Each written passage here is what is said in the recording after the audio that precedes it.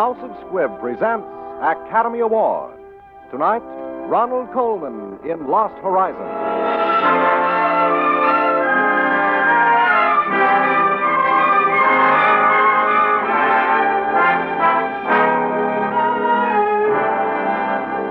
Every week, Squibb brings you Hollywood's finest. The great picture plays, the great actors and actresses, techniques and skills chosen from the honor roll of those who have won or been nominated for the famous Golden Oscar of the Academy of Motion Picture Arts and Sciences.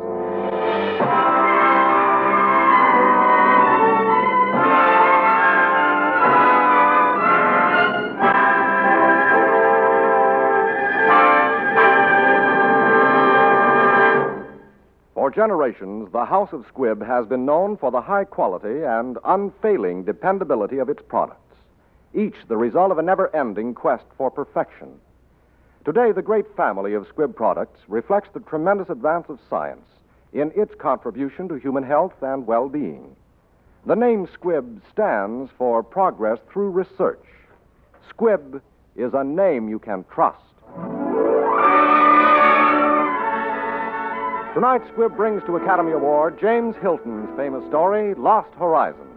As our star, you will hear Ronald Colman, who, as Best Actor of the Year, has 3 times been nominated for the Academy Award. You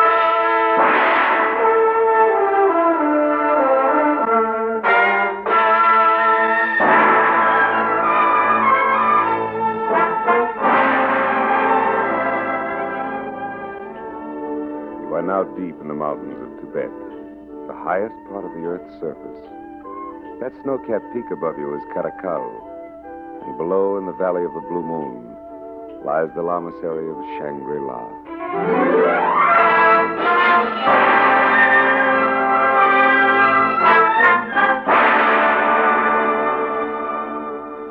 It was a strange and incredible sight. A group of colored pavilions clinging to the mountainside like flower petals impaled upon a crag. Overhead, a dazzling pyramid of snow, beautiful, terrifying. From the stormy cliffs on which we stood to the serene peace and quiet of Shangri-La was like a descent into another world. I came to this world across the mountains from India.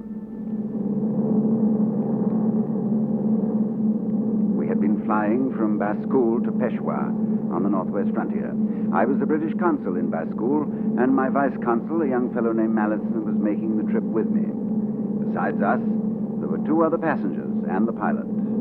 Our plane should have landed in Peshawar at about 5:30. We never arrived at our destination. Conway? Say, Conway, are you asleep? What's that? What's the matter, Mallison? Anything wrong? I'm not sure, but I think our pilot's off his course. Off his course? Nonsense. Well, look down there. Nothing but mountains as far as you can see. I don't recognize this part of the world at all. Yes, I should say you were right, Mallison. The man's lost his way. What's that, Conway? Did you say we were lost? Lost? Good heavens. Oh, it's quite all right, Miss Brinklow. There's nothing to be upset about, I'm sure. Still, there's nothing like finding out, is there? Shall I speak to the pilot, Conway? Oh, don't bother. I'll do it myself. You there, pilot. Open the panel. Now open up. I want to speak to you. I advise that you ask no questions, please. Oh, certainly. Look here, we want to know where we are. I advise that you be seated. I will not be seated. I want Mallinson, I don't know whether you've noticed it, but there's a revolver pointed directly at my chest. Under the circumstances, I think you'd better do as the gentleman suggests.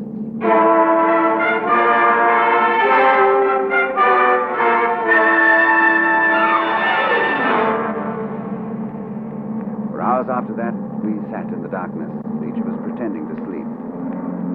Suddenly the plane lurched sharply. There was a loud rushing sound in my ears. I realized that we were coming down. But fast. Much too fast.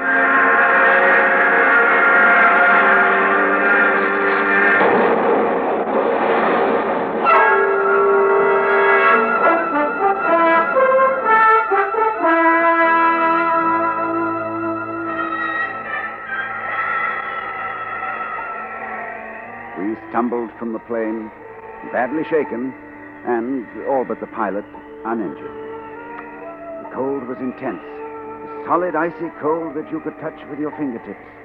I knew we must be somewhere in Tibet, a vast barren region of wind-swept upland. Conway, come here.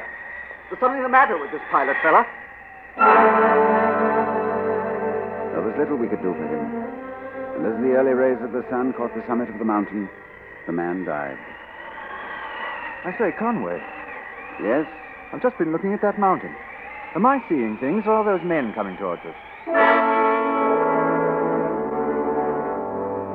They were men. A party of a dozen or more, crawling like ants across the white face of the cliff. As they drew near, we saw they carried among them a hooded chair, and in it a heavily robed figure, an elderly Chinese, gray-haired, clean-shaven. I come from the lamasery of Shangri-La. My name is Chang. You, sir, would you be good enough to present me to your friends? Oh, yes, of course. This is Miss Brinklow. How do you do? Mr. Barnard, and Mr. Mellon. How do you do? My name is Conway. Conway. Yes.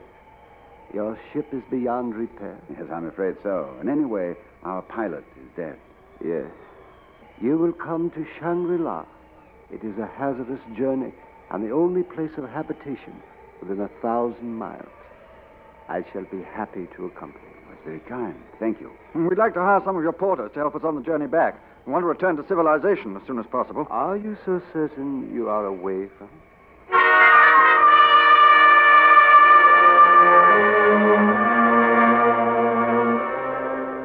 There was a pass at 20,000 feet, which we managed with the aid of long ropes.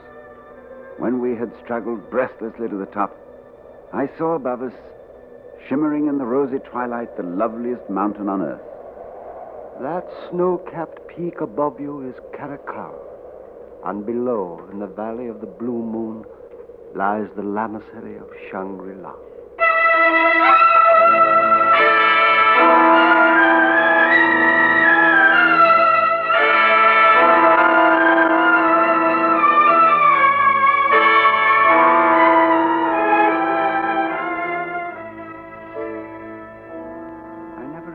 Remembered how we arrived at the lamasery. The thin air had a dream-like texture, and I was conscious of a strange sensation, half mystical, half visual, of having reached at last some place that was an end, a finality.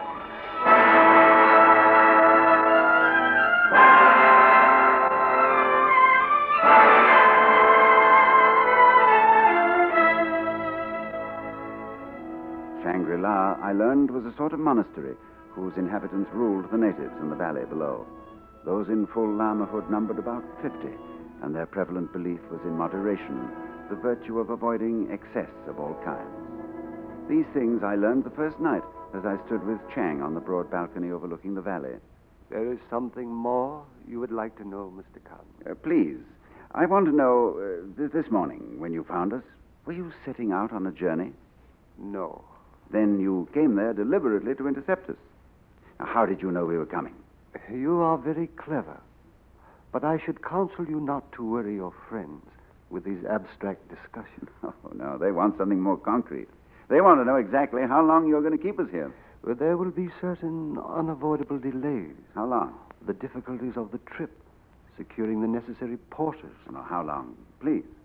You may tell your friends a few months. But you don't guarantee it, huh? Is that what you mean? Well, for myself, I can't say I shall mind a great deal. It's a new and interesting experience. In time to come, you may find it even more interesting.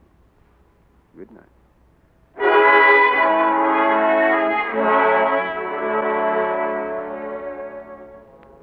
In the days that followed at Shangri-La, I gave myself over to a rich and growing enchantment.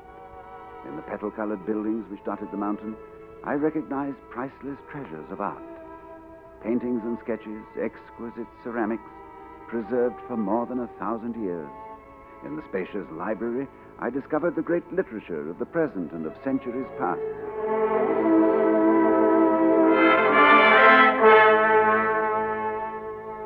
One morning, I stood beside a lotus pool in an open pavilion of the lamasery. In an archway behind me, a young girl was seated at a harpsichord. A girl in Chinese dress. Her jet-black hair was drawn tightly back and braided. Her mouth was small and pink. She was like a delicately painted miniature. That was very lovely. You are pleased? Well, more than pleased. Oh, my name is Hugh Conway. They call me Lord Sen. Lord Sen. And do you live below in the valley? No, I live here. At the lamasery? Yes. But as yet I have not attained the full lamahood. You mean you are a lama? Yes. I'm a bit confused. I thought only men could be lamas. They will tell you when you have been here longer that in the lamahood there are no distinctions between a man and a woman. Oh, but you're hardly more than a child. Shall I play for you again? Please. Good morning. Good morning, Chang. You are pleased with Lo Tsen? Ah, she plays beautifully. She has studied for many, many years. How could she? How old is Lo Tsen? I'm afraid I cannot tell you.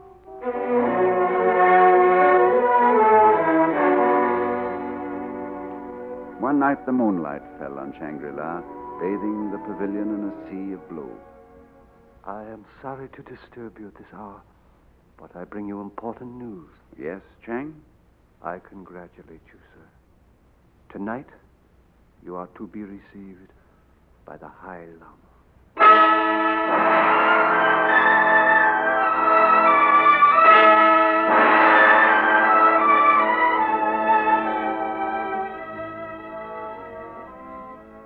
As I followed Chang through the lamasery, I knew I was on the threshold of some great discovery. Pattering in front of me, he mounted a spiral staircase to a door which opened noiselessly before us. Chang left, silently. As I became accustomed to the gloom, I saw sitting before me a small and wrinkled man. He was motionless, a fading antique portrait in Chinese dress, his face thin and drawn tight over the frame of his skull, and his eyes, I felt dizzy beneath the gaze of those ancient eyes. You are Mr. Conway. I am? It is a pleasure to see you, Mr. Conway. Please sit down. I'm an old man and can do no one any harm. I feel it a great honor to be received by you. Thank you.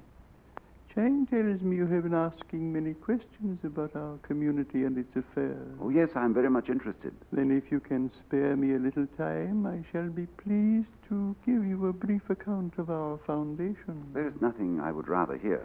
The history of Shangri-La begins rightly in the city of Peking in the year 1719. For it was then that 4 friars set out on a long and perilous journey. They traveled southwest for many months by Lan Chao and Nokonor, facing many hardships. 3 died on the way, and the 4th was not far from death, when by accident he stumbled into the rocky defile that remains today, the only practical approach to our Valley of the Blue Moon. There, to his joy and surprise, he found a friendly population who bade him welcome, and quickly he recovered his health. His name was Father Perrault. For more than half a century, Father Perrault labored with his hands like any other man, tilling his own garden and learning from the inhabitants as well as teaching them. Then in the year 1789, news descended to the valley that Father Perrault was dying at last. He bade his friends farewell, but the end was not yet. He lay for many weeks without speech or movement, and then he began to recover. He was then 108.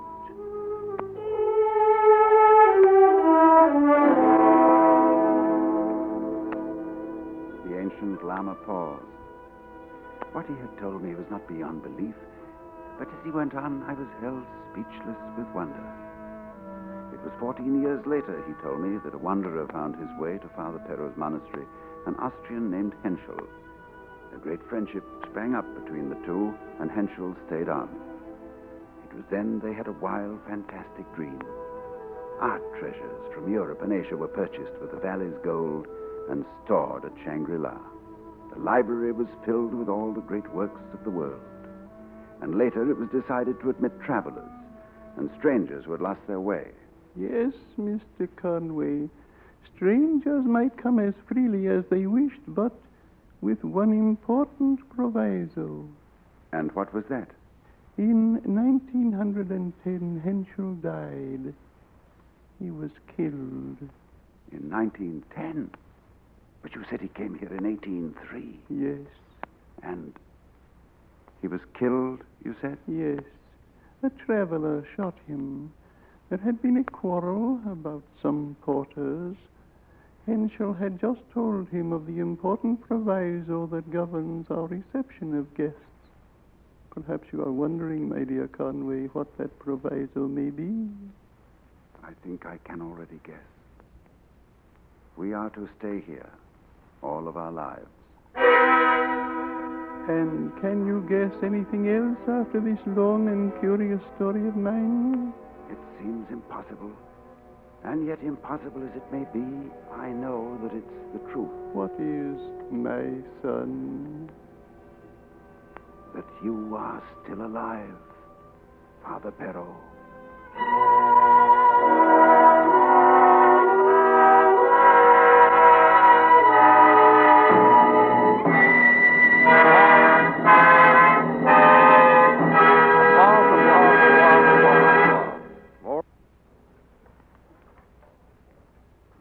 For a fresh start anytime you need it, for a quick thrill of exhilarating refreshment, try delightful Squibb Dental Cream. For Squibb Dental Cream changes the wholesome habit of brushing your teeth into a refreshing new experience. Cool, creamy, fragrant, with a spicy tang of mint, Squibb Dental Cream quickly foams into lively action that wakes up your whole mouth, leaves it pleasantly alive and tingling. You'll enjoy a reassuring sense of extra cleanness, extra freshness you've never known before. And your smile will have new beauty, for Squibb Dental Cream sweeps away the dullness that hides the natural luster of your teeth. So brush your teeth soon and often with Squibb Dental Cream. Use it whenever you want to look your best, feel your best, and make the best impression. Remember to ask tomorrow for Squibb Dental Cream.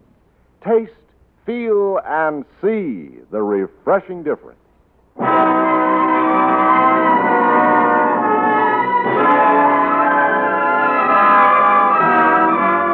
And now the House of Squibb presents Part 2 of Academy Awards, starring Ronald Colman in Lost Horizon.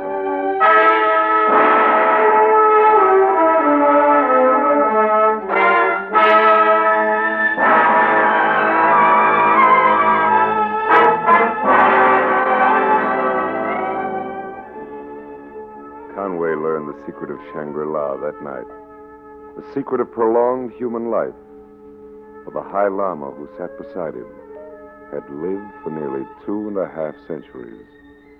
Conway's coming was no accident, he said. There had been no travelers to Shangri-La for 20 years. Many lamas had died, and the pilot had been sent out into the world to bring new life to the lamasery. Then there is death at Shangri-La. Yes, my son, there are many of us who live no more than 100 years. And if one of your lamas were to leave the Valley of the Blue Moon? He would die. His years would fall on his shoulders like a great burden, and he would die very soon. An old, old man.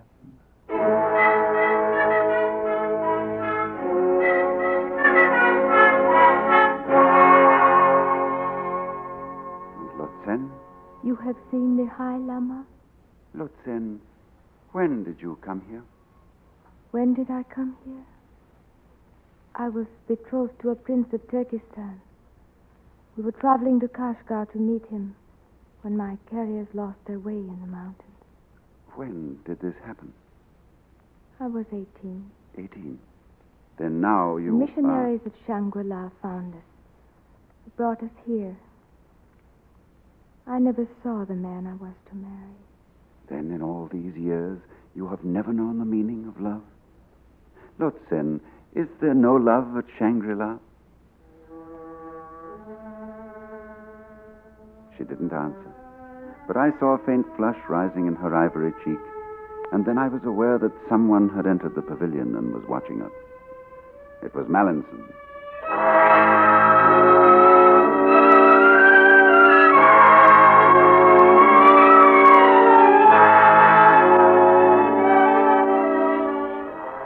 One night at midnight, I was summoned to the presence of the High Lama.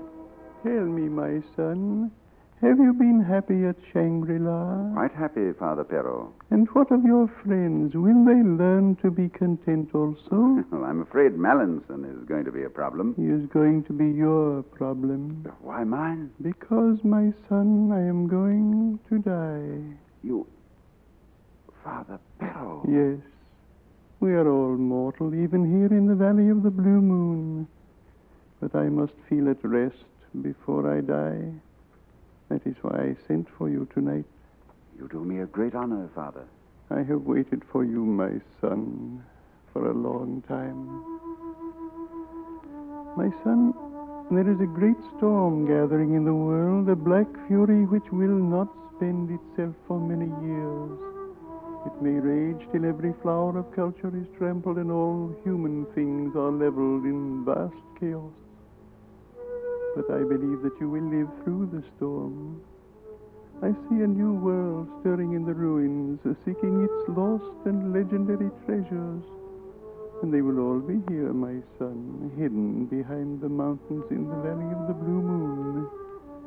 And you will be here to give them to the hopeful world. My son, I place in your hands the heritage and destiny of Shangri-La. The High Lama stopped speaking. The glow in his eyes faded. Presently, it came to me as in a dream. The High Lama was dead.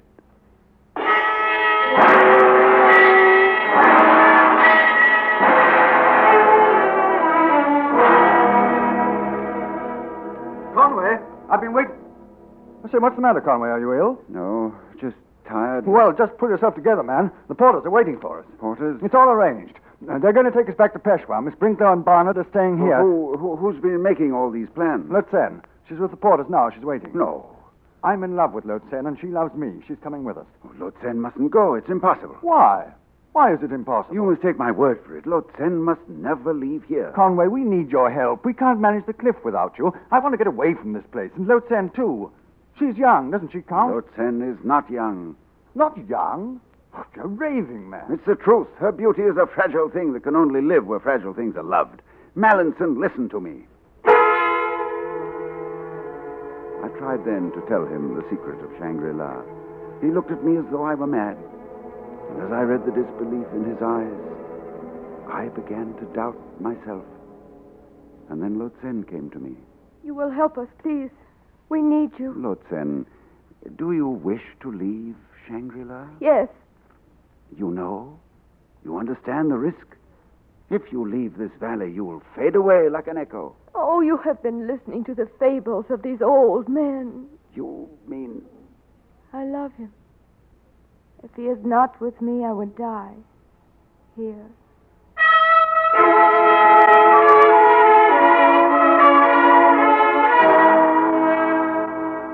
For hours I paced the balcony. I couldn't tell whether I had been mad and was now sane, or had been sane for a time and was now mad again. But always before me were the wistful, pleading eyes of the little Manchu girl. And I knew that whatever was her fate, I must share in it. That morning, with the wind roaring through the jagged cliffs, we made the descent from Shangri-La.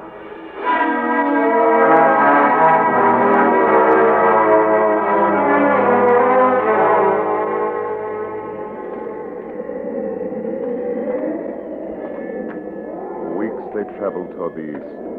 Mallinson, Lotsen, and Conway. Then the porters began to desert. One by one, they disappeared. Then there were just the three of them creeping like snails across the desert wilderness. Then, for a long while, there were only two. Mallinson had died. At first, Conway tried to believe it was the hardship of the journey which had changed Lotsen. I'm tired. I can go no further. We must go on, Lutsen. I'm tired. There. Look, that must be the last range. That mountain. You see, Lutsen? It is too far. I cannot see so far. One more step, Lutsen. One more step. No. One more. One No. more. No. You must go on alone from here. Her eyes were depthless shadows. Her skin drawn, the color of ancient parchment. Her cheekbones. Lutsen! Lutsen! I am old. I am so old.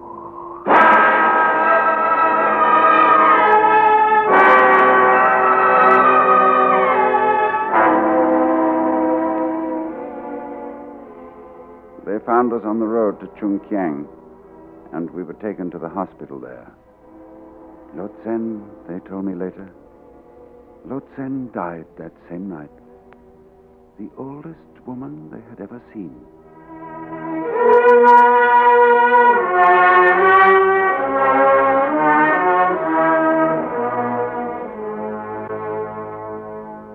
The storm of which Father Perrault warned me still rages.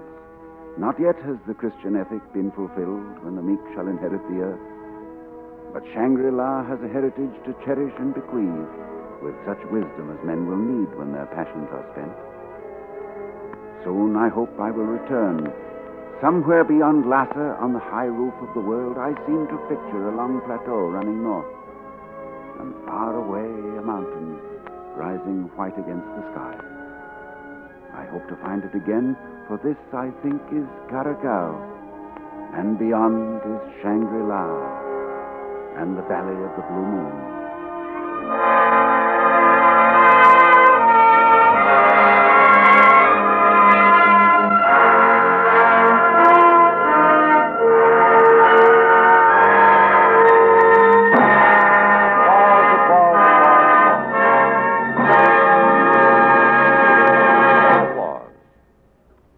Like the cool, crystal clear air of a high mountain valley, Squibb Dental Cream invigorates and refreshes.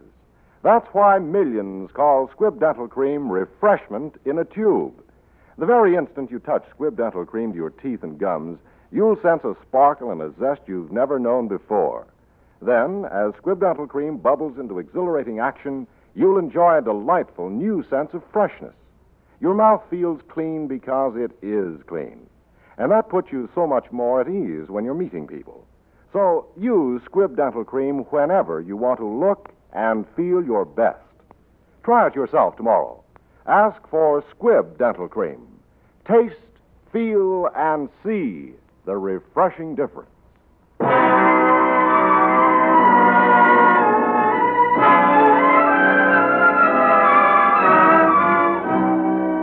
Next Wednesday, another great story.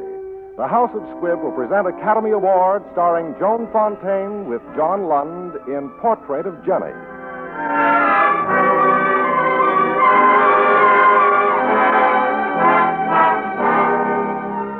The script for today's broadcast was adapted for radio from the Decca record album of Lost Horizon, which also stars Ronald Colman. Our writer is Frank Wilson. The original musical score was composed and conducted by Leith Stevens. Our producer-director is Dee Engelbach. Tuberculosis can often be prevented with your help. Buy and use Christmas seeds. Remember, you're giving the greatest good to the greatest number when you help to fight tuberculosis with Christmas seeds. This is Hugh Brundage bidding you good night until next Wednesday at the same time when you're invited to listen again to Academy Award, presented by the House of Squibb, a name you can trust.